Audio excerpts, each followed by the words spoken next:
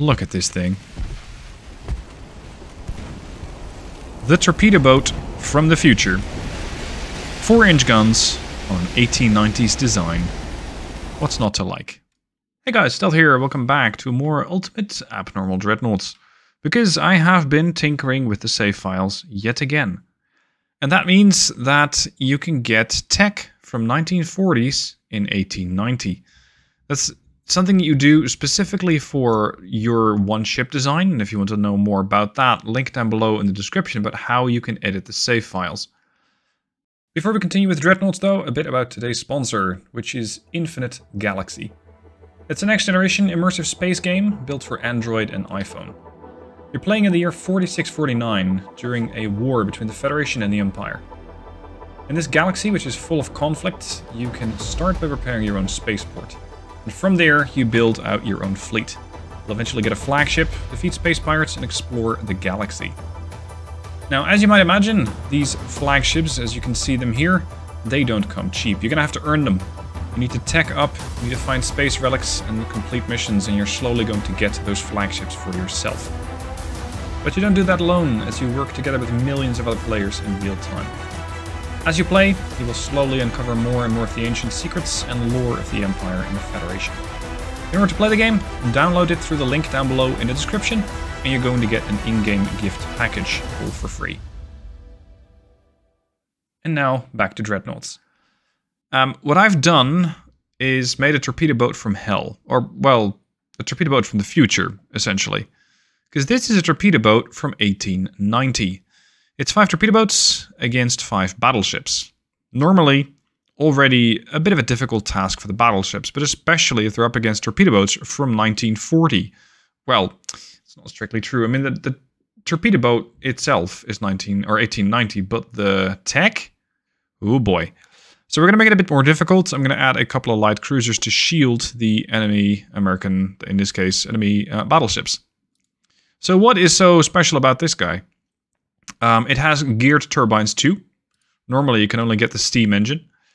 It's currently even considered obsolete because, as I mentioned, I made a change to the save files, and that now gives me even gas turbines as an option.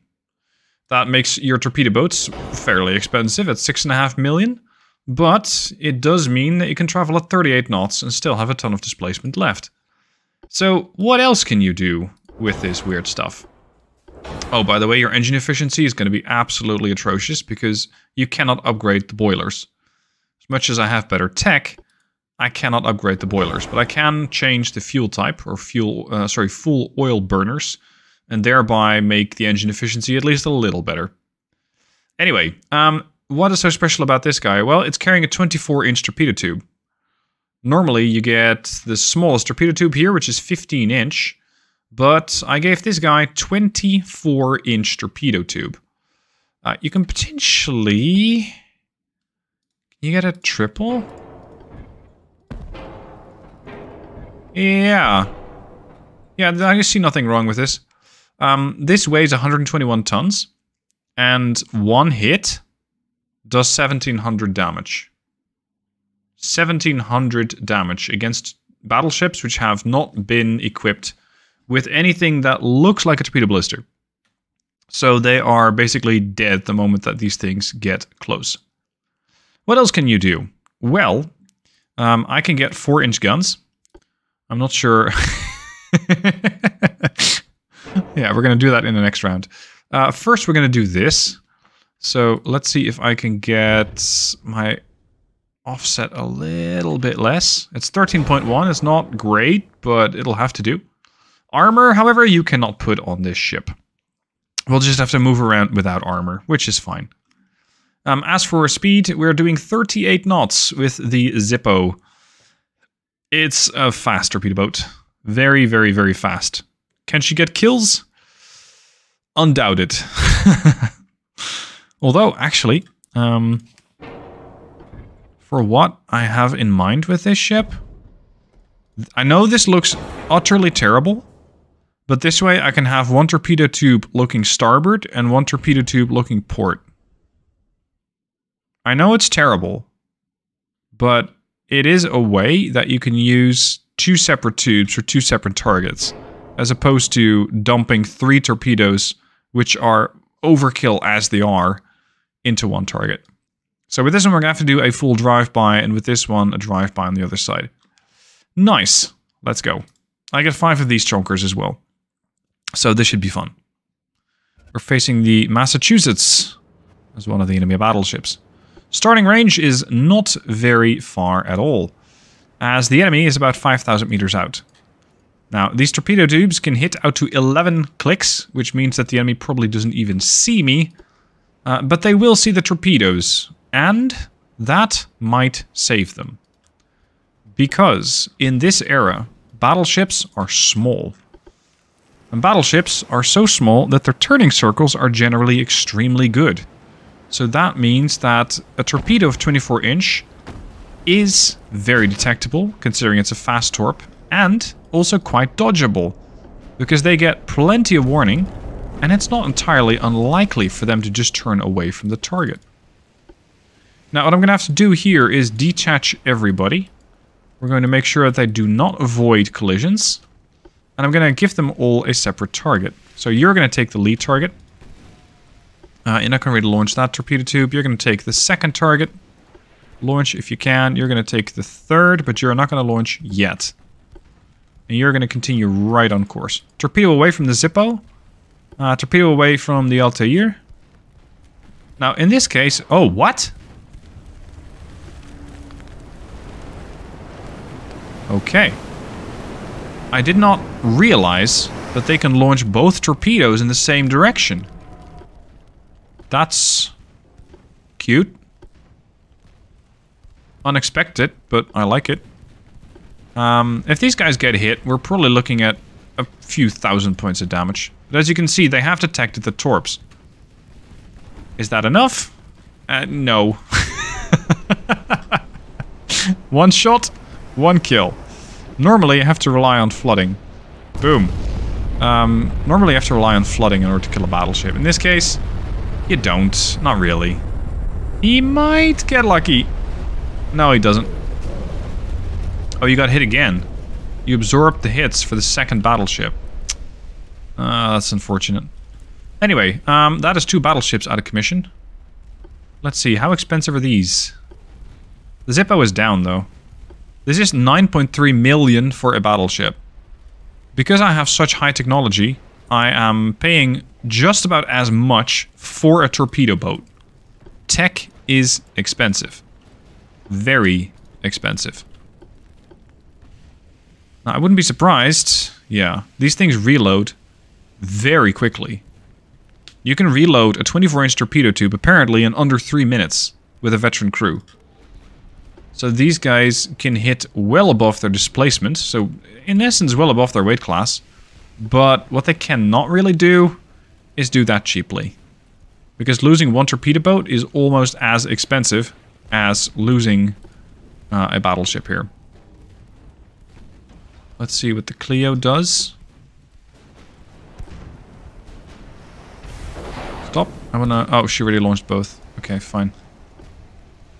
Rhode Island might instantly detect those. Because these torpedoes have a hell of a wake. So they're very easy to spot. Oh, you also torped. No, you did. Okay, great. That means you're effectively out of this fight, because you cannot do any more damage. Now, this battleship is going to be in a spot of bother. Although... No. Dead. Yeah, it's not fair using technology that's 50 years superior to what you're running. Okay. I have 3 torpedo boats. They have a few battleships. And a heavy cruiser or 2. Sorry, a light cruiser or 2. Let's make this work. Oh shit, the Clio's loading. I cannot use the Clio yet, but I can use this guy to take out the Wisconsin. And ideally, I just want to use 1 torpedo tube. Just 1. Yes, hold. Hard to port. Next target, Galveston. How quickly can these turn? 414 meters. This thing is going so fast, relative to the 18 knots on this battleship, that I doubt that she's going to be able to get out of the way in time. Because they have very little time to respond. Vega. Light cruiser New Haven is yours. Boom. Target eliminated. Okay, we're now going to chase down Galveston there. And you're going to torp the New Haven. Which is already pretty badly damaged by low-tech 2-inch guns. I didn't upgrade these at all. Boom. Okay. That was a little cruel. There's one battleship surviving. Also one light cruiser surviving. Torpedo away. Galveston detects it and is not falling for that bullshit. Good for her. Good for her. Oh, the Connecticut is. Adjusting save files for fun and profit. Okay. I wonder how far we are with the reload of the other torpedo tube. I'm not sure. I'm also not sure if we can actually rotate these torpedo tubes to the other side of the boat. We might. Yeah, here we go. They're finally rotating. I thought they were so close together that they could not rotate. That they were essentially locked in position. But that apparently is not true. Okay, Galveston. I need to get a little closer. Because I do need you dead. And I'm not... The fuck? And I'm not relying on guns to do that with.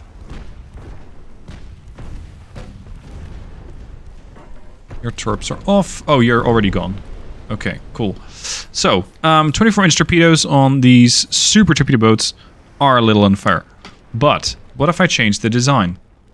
What if I kick out the torpedo tubes? And just give them one torpedo tube because they have to. But make it very small. Like, just your 18-inch torpedo. Instead, I can up the draft, no, the beam, making the ship wider. And I can give her a 4-inch gun. Yes, that's a thing now. A torpedo boat with a 4-inch gun. In 1890, not even 1900, 1890. In this case, I'm going to have to move the funnel, and I want another gun over here. That's unlikely. Another gun over there. In which case, actually, I don't have to up the beam at all, do I? No, it's fine. It's fine. 4 weight offset's a bit high. Like a lot. That's better. Engine efficiency is still shit, but we'll have to make it work. I want to do as much damage as possible. How would I go about that? Standard capped ballistic shells. Holy crap. That pens 7.5 inches of armor at 5,000 meter range. At 2.5, it pens about 12 inches. Autoloaders. Meaning that these things fire every 3.4 seconds. Oh no. Now they fire every 2.9 seconds. Pen is good. We're not going to use brown powder. No, no, no, no, no. We're going to use maximum pen, which I think is 2 powder 3 plus 12.5. There we go. 13 inches of armor, or near enough, is what we can pen at 2,500 meter range. 2.6 second reload. Yoink. Okay, we're going to have to upgrade that. Now I have a lot of displacement left. I don't really know what to put that on. 300 ammo per gun should be more than enough. I don't know. Oh. That makes the torpedo boat too heavy. I can do 275 tons max. There.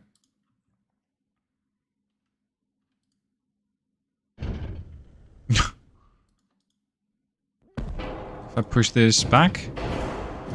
4.8. 1.8. Good. Excellent. Engine efficiency still shit. Oh, hold on. What if I put a bigger funnel on here? 47%. Sold. Sadly, adding torpedo tubes is going to be difficult. Unless... one has to get creative. Engine efficiency 61%. Pitch is terrible, aft weight offset is terrible, but I have some really big guns for this era. We're going to add more crew, which means we're going from 14 to 21. 21. Holy crap. Okay, 21 people aboard this small thing. Let's see if they can do it. Same lineup for the enemy. 5 battleships, 2 light cruisers, but slightly different than before. Alright, you get to join the battle group. We're not going to launch torpedoes. We're just going to gun these guys down. Using overpen? Yeah, of course, you got absolutely no armor. High explosive. Oh, my high explosive shells need to get upgraded. Because they probably don't do enough damage. Destroyed main gun. What are we shooting now? Yeah, that's a battleship. Okay. Load the armor piercing. We probably have way too much pen for this. And I might need to revert to semi-armor piercing. Just to not get too many pens and, well, ricochets here. Look at this thing. The torpedo boat from the future. 4-inch guns on 1890s design. What's not to like? It looks a little peculiar. Like it's not really supposed to look like that.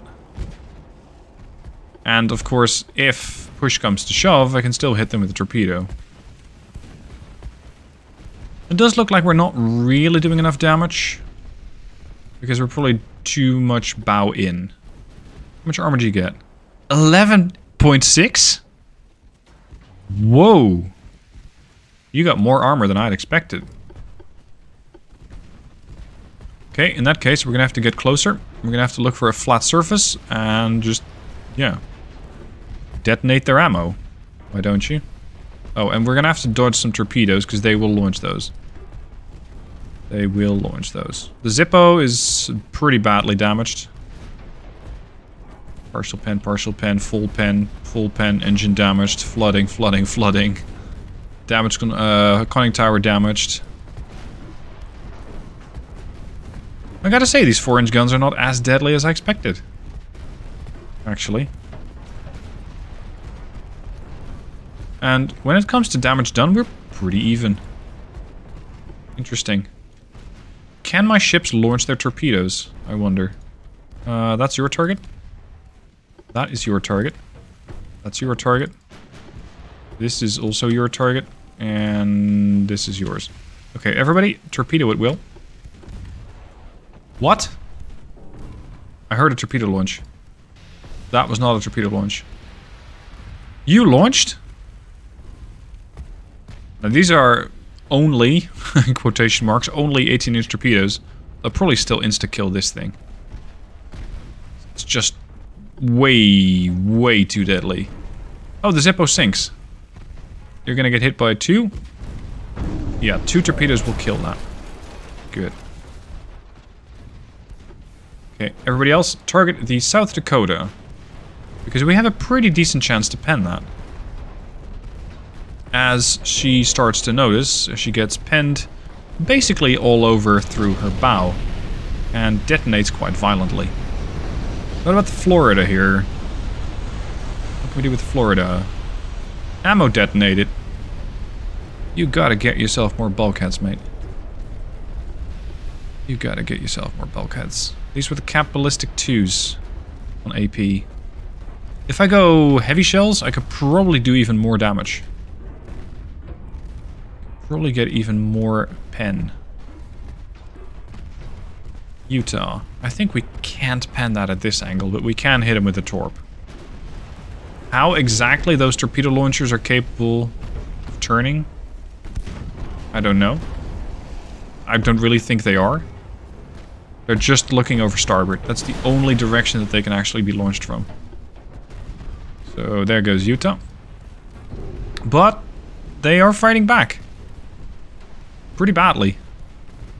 In the sense that I have lost essentially 4 torpedo boats. The Stella Polare is going down and the Eridano is sinking. Auriga and Poluche are still here. Fighting for what they're worth, but it's... it's a bit tricky. Time for the Fargo.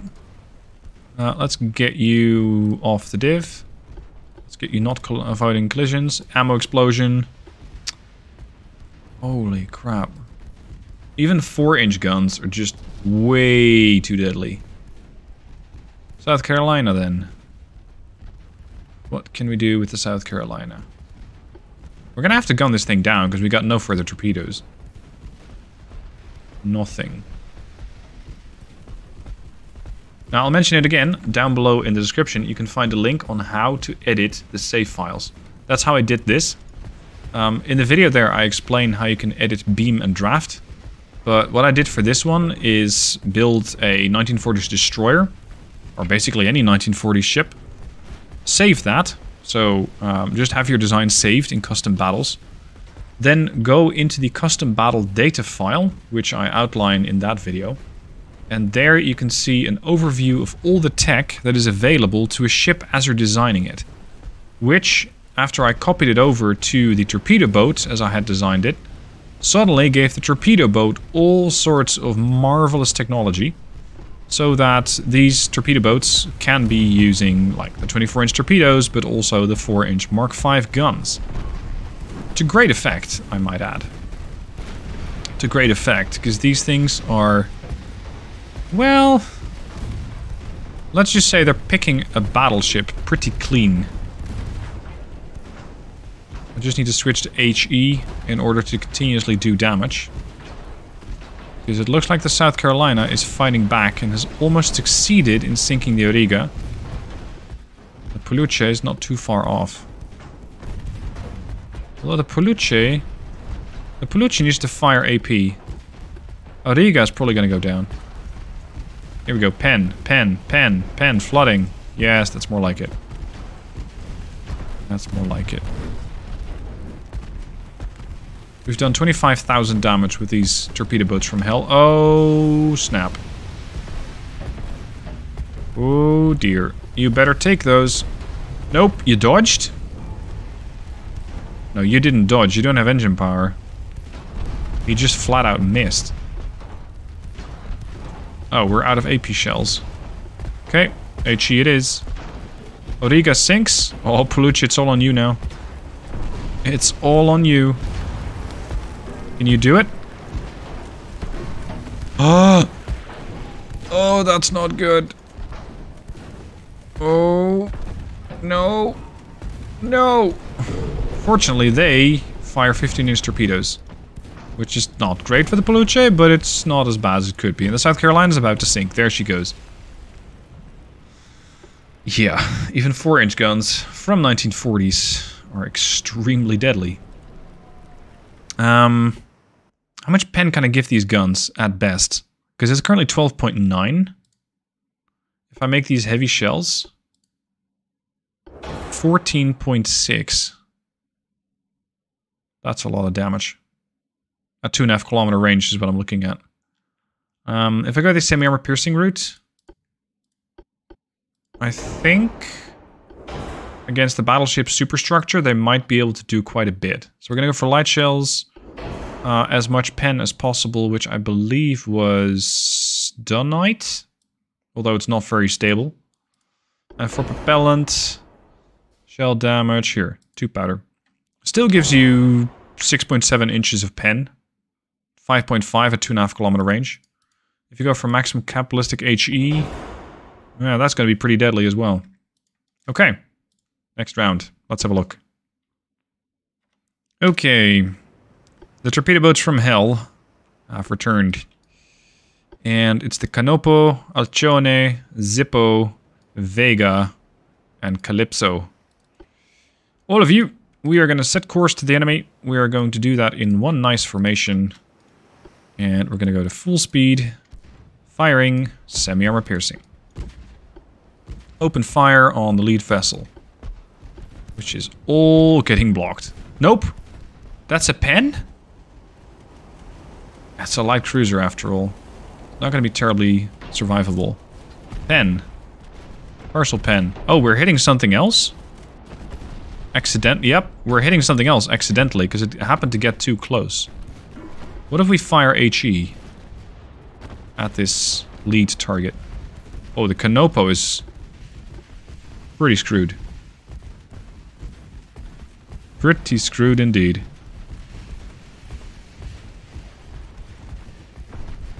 I think we might not win this if we don't deploy torpedo launchers. 20% chance to pen with AP. HE's not cutting it, is it? Switch back to AP. Full pen with HE. I'll take it. Louisville. Not sure which one's the bigger threat here. It could be the battleships. 65 damage, 359, 258. Yeah, it's the battleships. Okay. In that case, let's help them along. Vega, that's your torpedo target. Zippo, this guy's yours. Alcione, target the Bainbridge. Torpedo launchers free. Except for Calypso. And Canopo.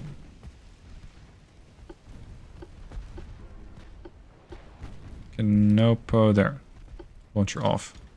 Torpedo away, away, away. Now I am sailing right through their div. So yeah, of course I'm going to take a lot of damage doing this. Ideally, you do it a bit safer. This could hit. Louisville's down. He dodges. Long Beach takes a hit. And... oh, this is going to be problematic.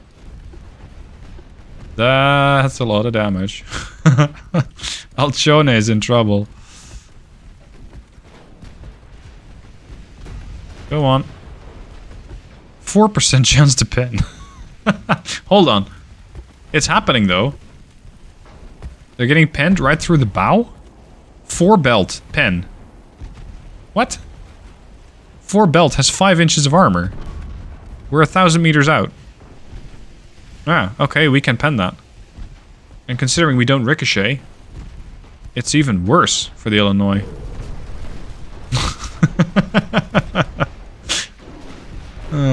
Ultimate Abnormal Dreadnoughts, it's funny. Alcione is basically dead here. Especially since they also throw a torpedo tube. Illinois will also sink. But this time around, the enemy seems to be doing quite well. There goes the Illinois. Because I haven't sunk. I've sunk 1 battleship now. It's not going fast enough. So yeah. You know what? I'll end this this folly over here. Again, link down below in the description is how you can adjust these torpedoes. Oh, sorry, how you can adjust these ships. Not necessarily a very serious way to play the game, but you can have all sorts of fun with it. Be sure to back up your file before you do it, because you can mess up your game. You can mess up your ship designs if you have any ones that you're particularly fond of, so in that case, particularly back up your game files. Hope you guys enjoyed it. Let me know what your thoughts are down below, and if you have any further crazy challenges, then by all means, let me know down below in the comments.